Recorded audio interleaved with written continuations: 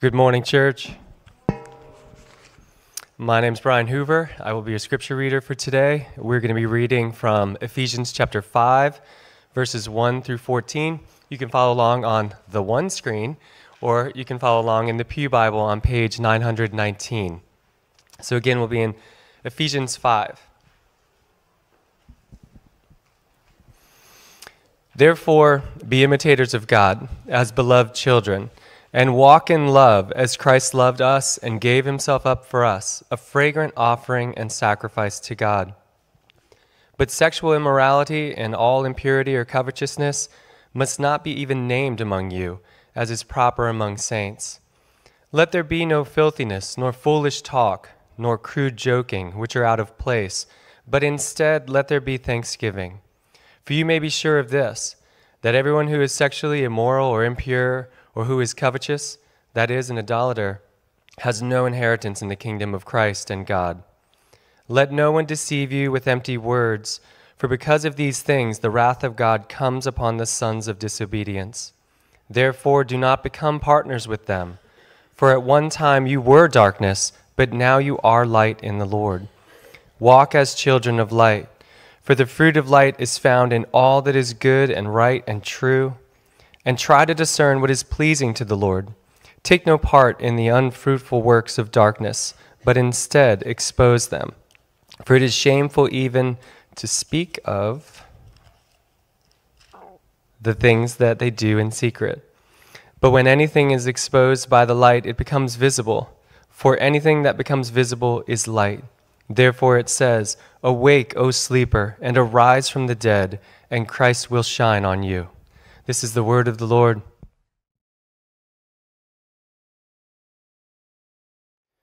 Well, take a moment and consider this past week. The things you thought about, the words you spoke, the ways you used your eyes, ears, feet, and hands. All the things you wanted, whether dignified or depraved. Now, what would it be like if all of that was shown to a friend of yours or your spouse? What would it be like if it was projected onto the screens here? The prospect of being fully known can be terrifying. We're inclined to believe that if people really knew who we were, they'd run the other way. They'd stop calling, stop texting, or they'd hand you the wedding ring you gave them many years ago. But as scary as it is, we long to be known, to be both known and loved. Permanently, without regret or wavering. In other words, we long for pure love, a love that only God can truly offer. No one will see us like he does, and no one can love us like he can. We long for an intimate love that will last in all of our relationships, in our friendships, in the family bonds we share. And one of the deepest expressions of this longing for relational intimacy is through our sexuality. As we consider Ephesians 5, we're going to be reflecting on God's gift of sexuality. And when we do so, we enter sacred ground. For our sexuality is holy. And this conversation is profoundly important, especially right now, but not primarily because of the way that it's been twisted by sin, but because of its beauty and holiness as a creation of God. I want to offer a few brief comments before we jump in. You may have a story in which sexual harm or sin is its primary theme. You may have a story that haunts you with a shame that swallows you up every time you face it, or a guilt that makes you unable to fathom that the gospel could be true for you. If that is you, the Lord sees you. He knows you. And this morning, he wants to minister to you as only he can. To that end, and much more, let's pray. Holy, holy, holy are you, the Lord God Almighty. We bow before your holiness and your goodness and your beauty. And we ask that as we sit here in these next few moments, that you would shine upon us.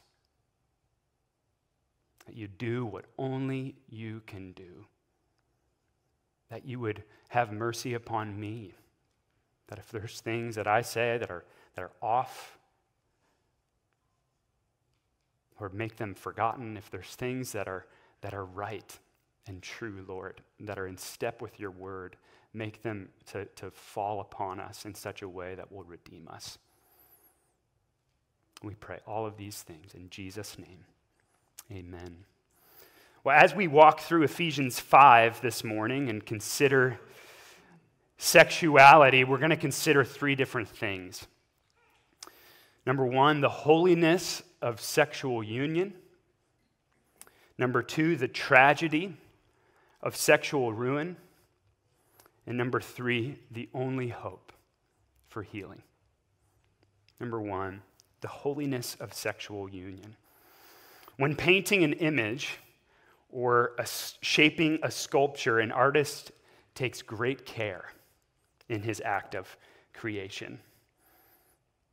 Every stroke of a brush, every strike of a chisel, every scan of the canvas or the clay are pregnant with potential and the power to make something beautiful.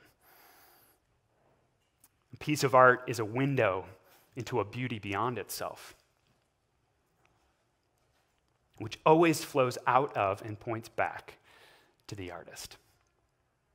Well, God is the great artist. The cosmos is his canvas. He made the world. He made you. And like an artist, he has placed his signature upon you. Turn with me to Genesis chapter 1.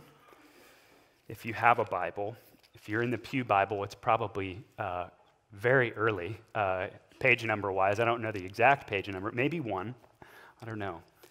But turn with me to Genesis chapter 1. At the climax of God's creation of the world, we read this in Genesis 1, starting in verse 26. Then God said, "Let us make man in our image, after our likeness." So God created man in his own image. In the image of God, he created him. Male and female, he created them. Going down to verse 30, and it was so. And God saw everything that he had made, and behold, it was very good. In these verses, we see what it means to be human. God crafted you and I in his image with perfect dignity and honor, intimately known and loved, made to bow to his love in everything. He gave us a purpose, like a king who would craft statues of himself in outlying provinces of his kingdom to point to and remind his people of his good reign. So God has crafted us as pieces of art, portraits of himself, made to point to his good reign in the world. So what does it mean then that in the same breath we hear that God made us male and female? Well, it means that to be human is to be sexual in body, mind, and soul. We often think about sexuality in terms of sexual desire or attractions or activity. Our sexuality is not first and foremost defined by our sexual desires. our sexual history, or our sexual future, but by the holy dignity given to us by God as both men and women, males and females. God made us different, and that is very good. Though God made each of us with the same dignity, the same purpose, he made us different in our bodies and our souls. Though each one of us can bear witness to God's beauty and his good kingdom in some mysterious way, it is only together as males and females, men and women, that we can fully bear witness to the beauty of God.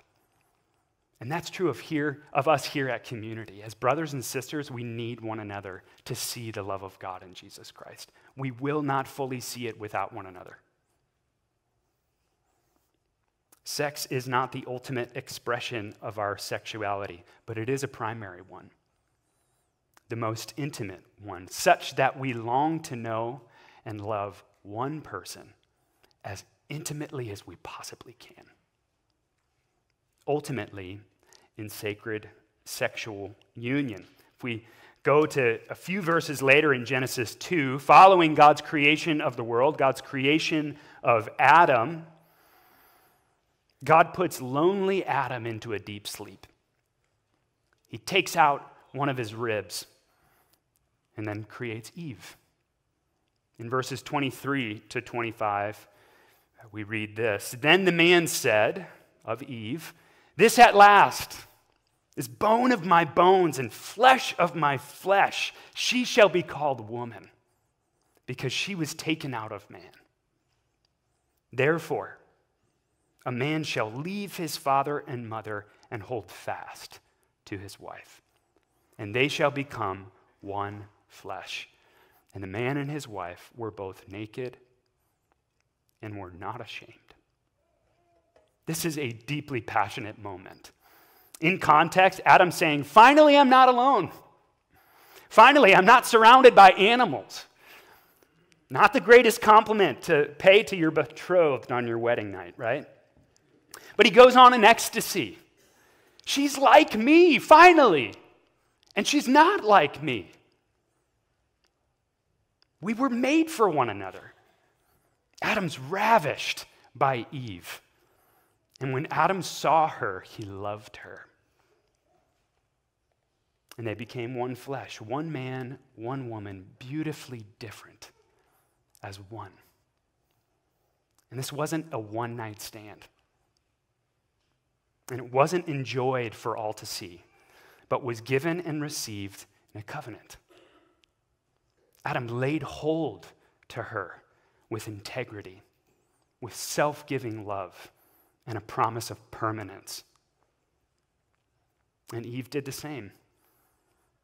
Their sexual union wasn't the foundation of their relationship, but it was the passionate expression of their covenant love for one another. Adam and Eve were both naked and not ashamed, naked in both body and soul, completely known and completely loved. Just as we ourselves were made as images of God, so covenantal sexual union was made to be a sign of something beyond itself. Sexual union, as God made it to be, is not ultimately about the pleasure that it brings or the passion that it stirs. Sex is meant to point to something beyond itself, namely the intimate love of God. In a marriage, sex is not just a collision of bodies, but a joining of souls whose love for one another takes them deeper into one another and ultimately deeper into the holy embrace of God. And true covenantal sexual union can only take place between a man and a woman, for only a man in body and soul can pursue and touch the deepest place of a woman. And only a woman can fully embrace the most sacred part of a man. In this way, a husband and a wife function as distinct images of God for one another in their sexual union, showing one another just how much God sees them, knows them, and loves them in their deepest soul. And in the gospel, Paul explains the deeper meaning of sexual union.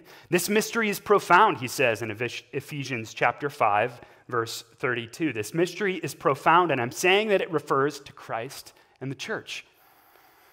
A husband was made to show his wife the self-giving love of Jesus as he pursues her, to give to her, to know her, to abide with her. And a wife radiates the beauty of the church as she receives and embraces the love of her good husband. This is holiness. It is very good. So how do we honor it? How do we operate as a people that honor the holiness of sexuality? Well, we protect and we uphold it. Both of which require that we speak about it. We refrain from talking about sex flippantly, casually, or frivolously. Paul says in Ephesians 5, verse 4, "Let there be no foolishness or filthiness, nor foolish talk, nor crude joking, which are out of place. But instead, let there be thanksgiving." He's commenting about sexuality here. Thanksgiving is the way to honor our sexuality. So we don't talk about it flippantly, but we need to talk about it in the right places, with the right people, for the right reason. One of the places in which I think we need to push ourselves is in our families, specifically with our children. To be honest, when I've talked with those in my generation, I have heard that generally their parents only talk to them one time about sex, and that was when they hit puberty. And what was communicated was, don't do it. Until marriage, which then bears the fruit that marriage is kind of the ultimate thing. They were unprepared for what was about to hit them. Now, we teach young kids about basic math, right? 1 + 1 = 2. So that they can better prepare to learn geometry and algebra and maybe calculus. It's essentially mathematical discipleship. We do that with math, but when it comes to sex, we can be silent until they're 16, and then they're expected to understand sexual calculus. This can be so awkward, totally. Benjamin and I were just talking about the Everyone Loves Raymond show where he's trying to talk to his daughter about sex. It can be awkward, it can be hard, because it's a holy thing, and yet we've got to do it. We need our children to know the beauty of sexual union and where it belongs so that they will be able to spot its counterfeit and be ready to make sense out of their own sexuality. We need help to do this. We need help to teach our children about sex. At least I do. And there's resources to help in this, and some of them are in this room. Some of you need to teach me how to do this. Seeing the holiness of sexual union. And now, number 2, the tragedy of sexual ruin. In our home, we have a special piece of art that hangs over our kitchen table. It takes up most of the wall. It's kind of hard to miss. It's a swirl of colors, red, yellow, gold, shining out of a swirl of black. Inevitably, we happily explain this to our visitors. We did so just last night. It's a very meaningful piece of art for us. It was a community art piece that was made by men and women that are very dear to us. Now consider what it would be like if one of our guests, after hearing us explain how meaningful this special piece of art was, took the leftover food on our plates and smeared it across the painting. Scraped off paint here and there, started doing their own thing. And when stopped, all that they say is, "I think I can make it better." I'd be hard-pressed to not throw them out of the house, right? It'd be hurtful. They desecrated something that was really meaningful to us. God's given us the good gift of sexuality, and rather than receiving that gift with thanksgiving and honoring it and others with it, like our house guest with our painting, we're inclined to take it for ourselves. Do what we want with it. We make God's gift a god. And when we do, we fashion it in our own image, shaped by our sexual longings. I'm told that I must express my sexual longings in order to be my truest self, that I'm defined by them. In sin, we reject God as the artist of sex, and instead of submitting to the meaning, purpose, and boundary lines he has set, we look to our sexual desires to guide us, and as we follow them, we're led into ruin. We see this play out in our culture's posture towards sex. Men and women make sex, which was made to point to the love of God, into a sign that points to themselves. They labor to be seen as sexually attractive. They manicure their image to allure that man or woman of their dreams. And we join the current and say, if I could only be intimate with the right person, the man or woman of my dreams, then I wouldn't feel like there's something deeply wrong with me. Or I wouldn't be so lonely, or I wouldn't be listless in life. And this even extends to the sacred covenant of marriage. When sex is God, marriage can be a prison. Especially when your spouse is not what you want them to be, or you're not as satisfied as you hoped. Adultery becomes the norm. Divorce becomes not a legitimate response to the breaking of a covenant, but a liberation from waning romance. Pornography offers instant gratification without true intimacy, without being known, without commitment or relational obligation. Paul speaks about this whole dynamic when he says in Romans 1, they exchanged the truth about God for a lie and worshiped and served the creature rather than the Creator. Any sexual activity outside of the sacred covenantal union of marriage between a man and a woman is a tragedy and an affront to God. Adultery and premarital sex, or to use the biblical term, fornication, are a violation, a desecration against God's holy gift. Casual sex degrades sex. When two men or two women attempt to unite sexually, it's a violation of God's heart for sex. Even more, sexual activity between two men or two women fails to fulfill the ultimate purpose of sexual union, which is to bear witness to the diverse union between Jesus and his bride. And we see the deification of sexual expression play out in our culture's posture toward identity, gender, and sexual identity. There are men and women who endure the excruciating pain of gender dysphoria, such that they have to wake up every morning feeling torn apart in their soul.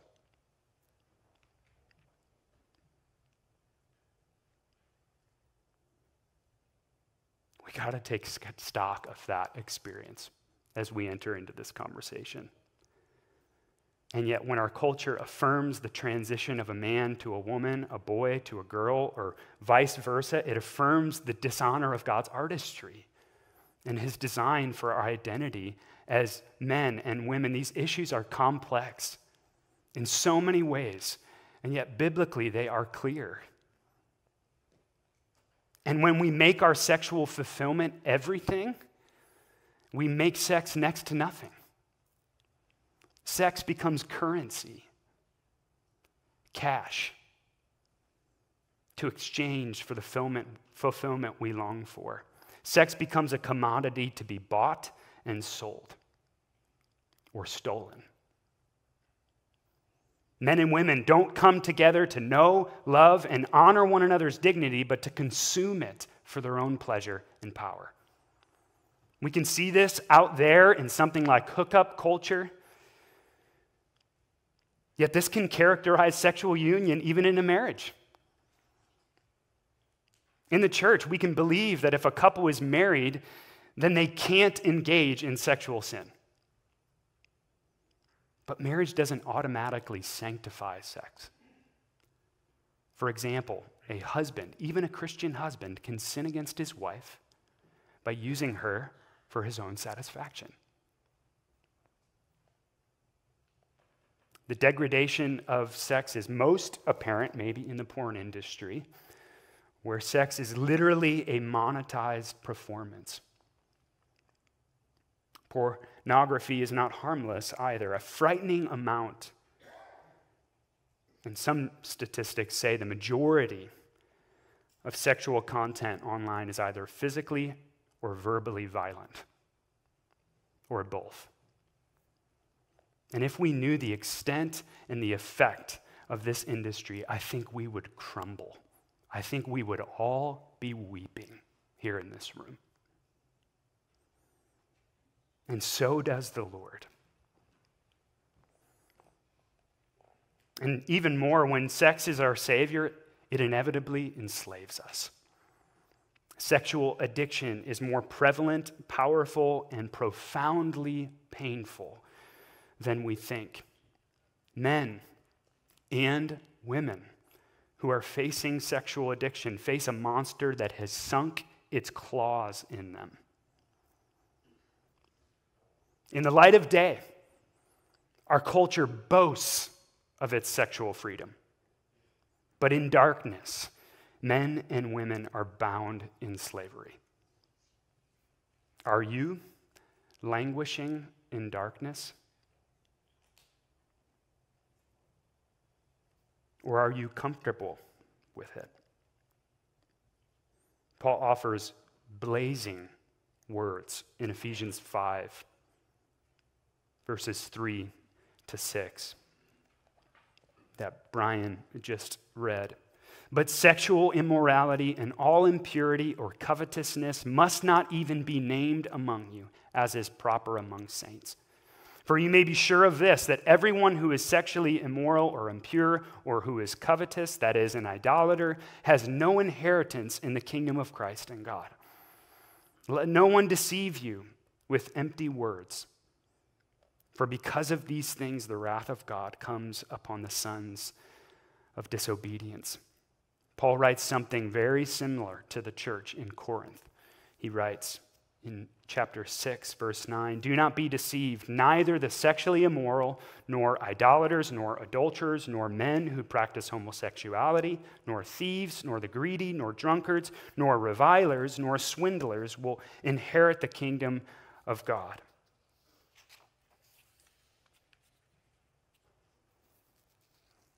Paul's words are so severe.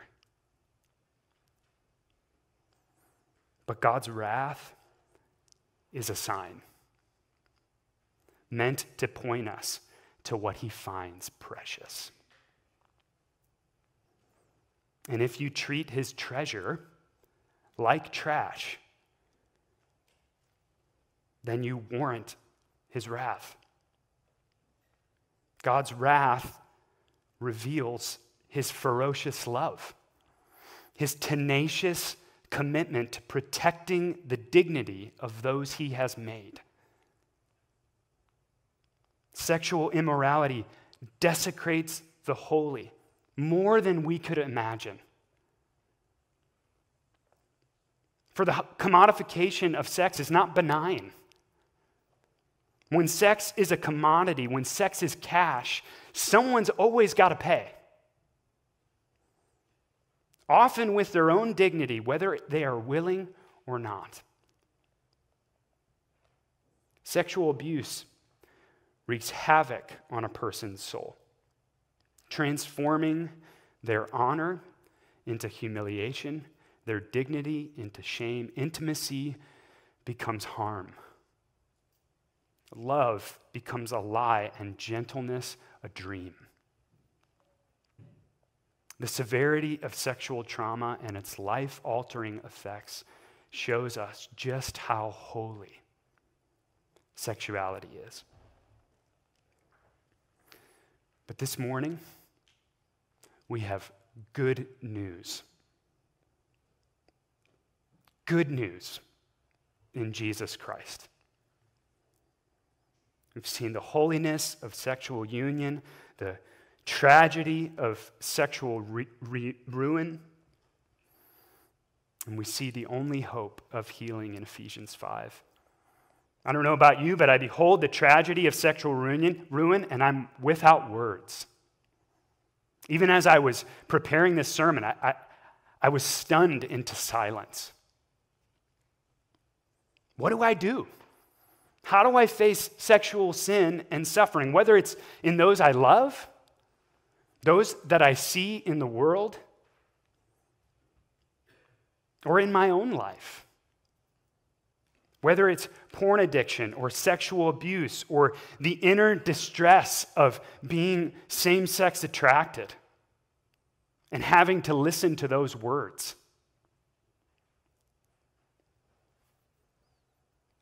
Or whether it's the roar of hate and ridicule, sometimes coming from Christians in the world surrounding sexuality.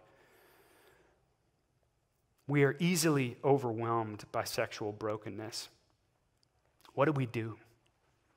Paul says to us, walk as children of light. Beloved children.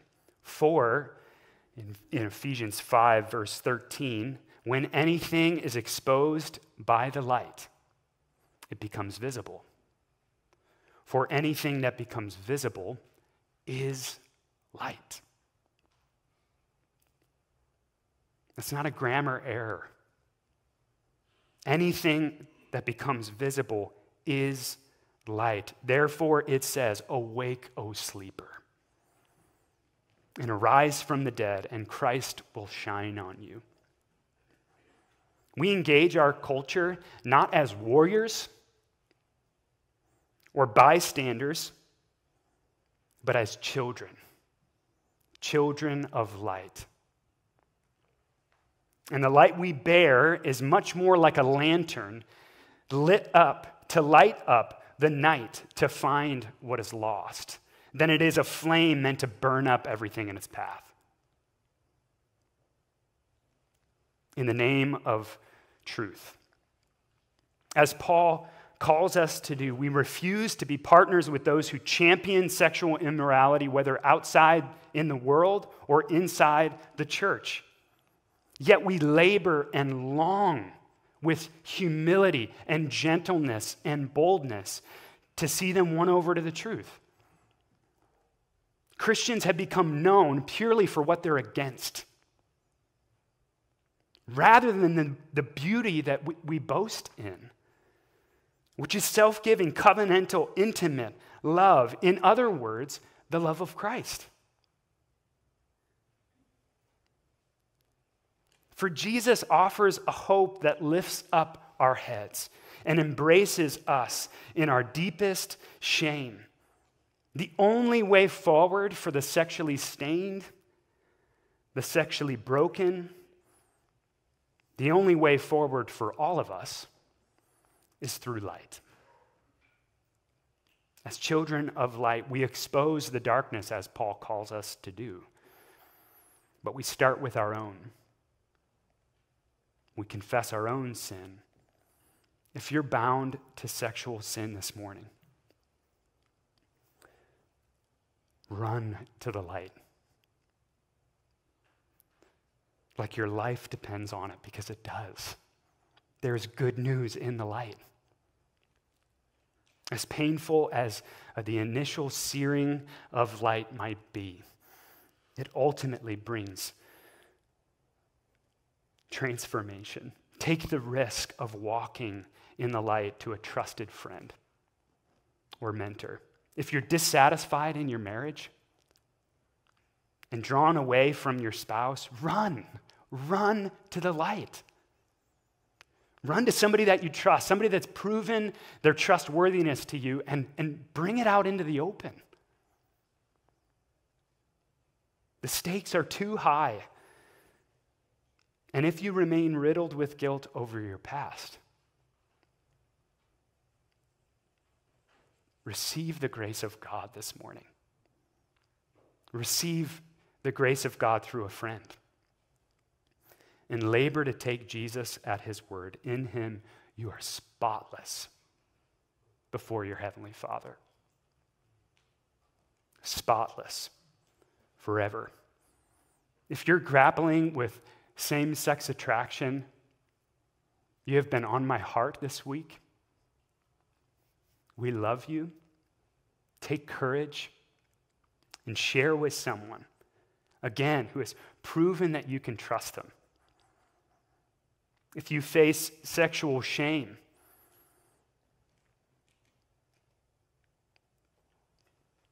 you also have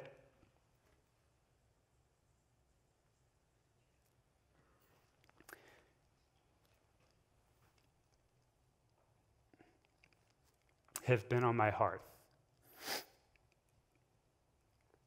And I've been praying that you would know the heart of Christ, which is otherworldly, kind, and safe. He will never take advantage of you. Whether it's a counselor or a safe brother or sister in Christ, as you're ready, let the darkness see the light of day. We cannot do this on our own, but we need others to shine the light of Christ to us, to bear God's image to us. This is how we're redeemed in Christ, the searing truth and the supernatural love of Christ. In other words, we are known and loved in all of our sin and shame, and we are known and loved out of it. The light of Christ changes everything. His gaze, just his gaze, can turn darkness into light. He doesn't just do away with it. He doesn't just take us back to where we were. He changes it. And he makes it an agent of grace, an image pointing to his beauty. He can change sexual shame into beauty. Wounds no longer fester and function as reminders of wrong, but they serve as images of the hope and healing power of God's safe embrace. I've seen this happen in the lives of others, and I've seen it happen in my own life. Jesus has made us and given us a new family, a place in which whether we are young or old, married or single, or struggling, we can be known, loved, satisfied, and transformed into our beautiful Savior. And in Jesus, as we turn to him, we indeed can have the inheritance of heaven. We boast not in ourselves, but in the gospel of Jesus Christ, that Paul declares immediately following his long list of sexual sins and sexual depravity. He says, and such were some of you. But you were washed. You were sanctified. You were justified in the name of the Lord Jesus Christ and by the Spirit of our God. Let's pray. Father, shine your light upon us. Do what only you can do, Lord. If there are people in this room that you are subtly convicting